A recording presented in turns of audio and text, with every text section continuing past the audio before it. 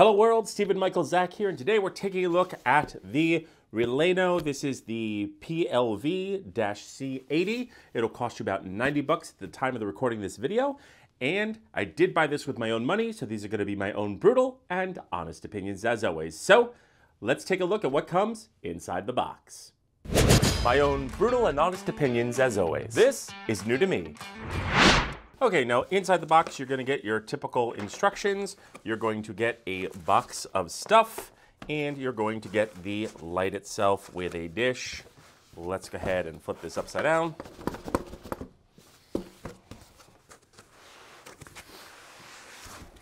There we go. And yes, inside we do get a new reflector here, which is very nice. That new style. You do get a little piece of weak foam there, and you do get the light itself.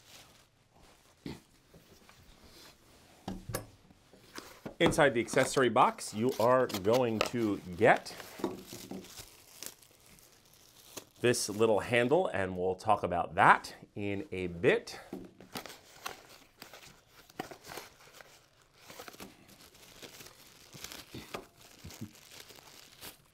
Gonna get the power cord.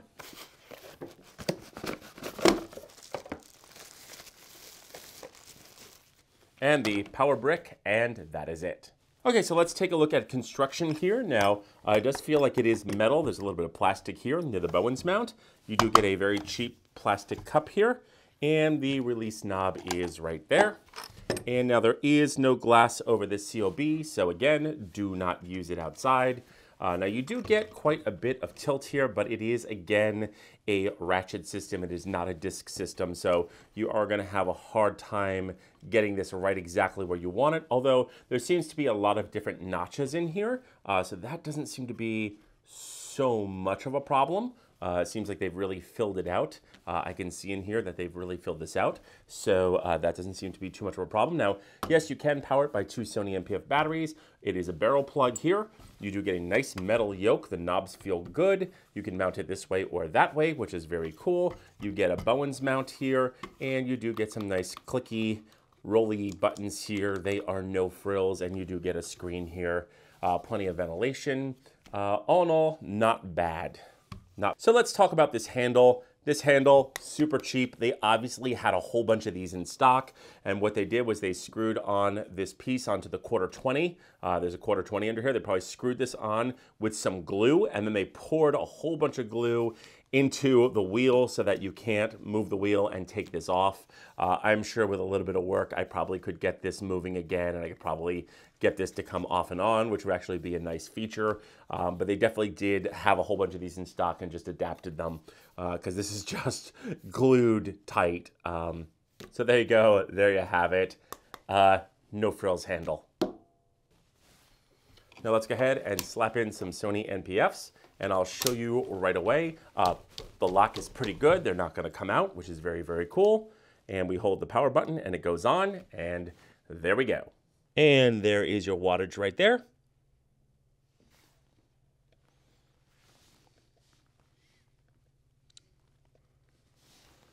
And your voltage.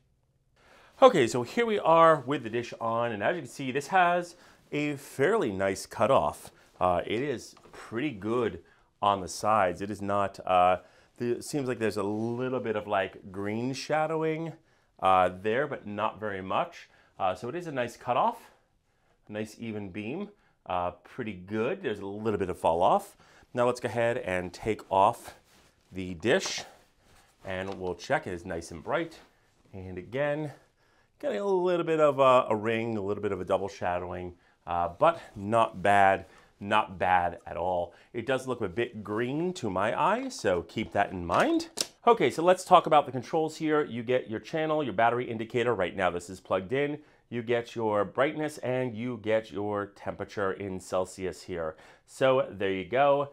And this goes all the way down to 10%. And you see it has like a really nice fade down when you go fast. However, when you go slow, you will see that this thing is pretty flickery, pretty much bounces down. It is not very smooth.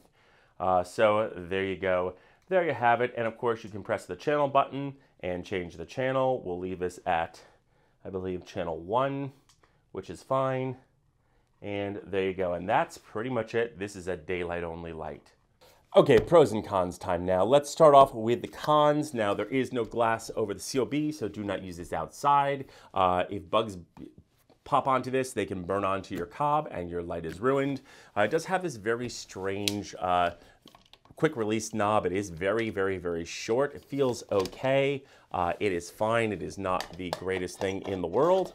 And the other thing is, of course, the other negative, of course, is this mount, which actually isn't that bad. But again, it is a ratchet system. It is not a disc system, but it feels like there's a lot of notches in there. So pointing this exactly where I want it is not a huge problem. It looks like it works fairly well. The protection cup it comes with is very thin and cheap. And I do believe that is pretty much it for the negatives. This thing is pretty decent. The release feels cheap, but it is pretty good. And next, let's talk about the handle here. This looks like they had these in stock, and they basically screwed on this piece, glued this in, and then poured a whole bunch of glue in here.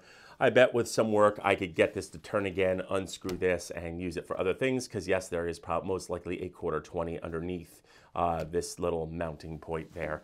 But mounting this thing is pretty easy, and that is going to lead me into the pros. One other con is this does seem to skew a little bit green, and when you twist this, you do lose the screen a little bit, but only at extreme angles. And when you turn this, you do get a little bit of weird shadowing. Very, very, very small, not crazy. When you have the dish on and when you have the dish off, the edges are not smooth, are not clean cut. That is just something to note. So let's talk about the pros here. You do have a lovely handle for Hollywooding this. If you do this and slap on a couple of Sony NPF batteries, you can run this thing at 10% to 100% fully on batteries. It does work well. The dish is fairly stable. There is a little bit of play in the dish.